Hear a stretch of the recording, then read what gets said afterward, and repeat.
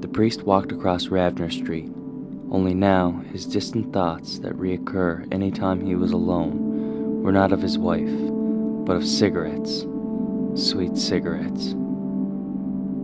He couldn't wait to get home to brew a coffee and stand on his second-story patio to finally complete his morning ritual. He turned on his Oldsmobile to find the down-south gospel stylings of Shirley Caesar's "Satan, We're Gonna Tear Your Kingdom Down" lightly playing over the radio. This song reminded him of his mother and how she would sit at the kitchen table eating molasses bread and drinking a glass of cold water every morning. It soothed him like a nurse must be soothed when, for one day out of the week, the cries and moans of a mental institution are silenced and only the click of her heels can be heard. He listened to the song on the way home and reminisced of an easier time in Dark Bay, when he was merely his own son's age, or younger. Francis pulled into his crushed stone driveway and past the church and onto his house. The fog had cleared somewhat, and the large field behind his home was now visible. A wind had kicked up, and the trees in it were being pulled and heaved like they were attached to ropes. He exited his Oldsmobile and walked up his front steps, into the kitchen, and collapsed at the table. What a strange morning, he mused. He then stood up and began to make his coffee. He said in an almost unneeded volume. This is gonna hit the spot. The dark brew boiled. He added his personal preference of sugar and cream, grabbed his cigarettes from their hiding place in the bookshelf, then went upstairs and out onto his patio. This patio overlooked his church, and he sometimes wondered how one man could be left in charge of such a large, old, and beautiful structure. The Dark Bay Church was a rather big building, with two prominent steeples, both with gigantic brass bells in them. It stood about 100 feet high, and was painted white, with a jet black trim. The Sunday school was a small built-on section in the back, painted the same colors. Each window was an elaborate stained glass masterpiece, with the main window being Jesus Christ leading his sheep. He lit his cigarette. The first inhale was, in his mind, a thing of pure beauty. He relished this more, it seemed, than any other morning cigarette. Then once again, his mind began to wander. Francis, where did you go? The kids are here complaining that they are hungry. I'm over here, Beth. Come check this out, it's amazing. Beth walked through the thick bush, keeping a close eye on little Joseph and Gabrielle. She emerged in a 20 by 20 clearing with a drop-off on the farthest side from her. What do you expect us to see on this nature walk anyway? She grumbled, beginning to get fed up with this whole situation. Just look. The mother and her children walked slowly to the edge, and what they saw took their breath away.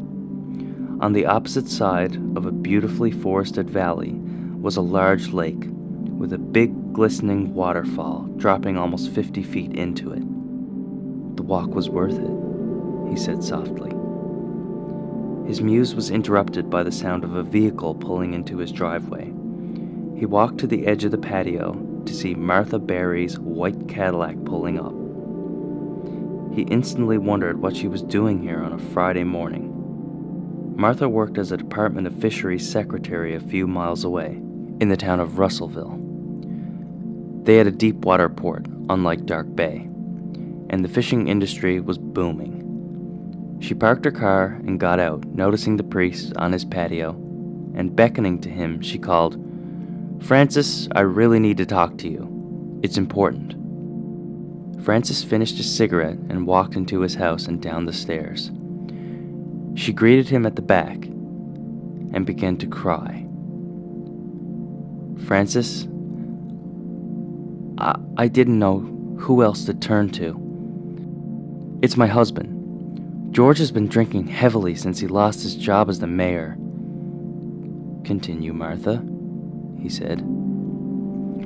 Well, I just wanted to ask you if there was anything you could do to help him. Is there any way you could show him that what he's doing to himself is wrong? He swears, he gambles now, and sometimes he... She broke down into hysterical crying now. The priest felt the pain in her heart and knew whatever she was about to say was awful. He decided to flick the switch, from friend to priest. My child, calm down, calm down. You know I will do my best to help you. What does he do? She wiped her tears and stuttered a sentence that enraged the priest. Of course he didn't show this. Sometimes he rapes me. She broke down again. The priest thought for a moment, mostly of how ungrateful a man must be to rape his consenting life partner. Then he said calmly, Martha, who you need to tell is the police. But I can't, Francis. I love him. That was the killer right there. Love. Oh, that awful, awful word. It could destroy a man or woman, or make them the happiest person alive. Listen, my child. Come to church this Sunday, and we will finish this conversation. Make sure that George attends. Talk to him about this in the meantime. Be honest with him. Just ask him to stop drinking. I've tried, Father, but he won't listen. If you don't want to tell the police, then you must keep trying, or he will continue. Okay, Francis. She hugged him and let herself out. Francis was mentally drained. So much strange had happened in such a short period of time that he wanted to just collapse. But still, he had to replace the bulbs in the church before his son returned from school. He packed a small lunch and grabbed the bag of bulbs from the counter, walked down his back steps and across the field toward the church. As he got within 30 feet of the structure, a cold shiver ran down his spine.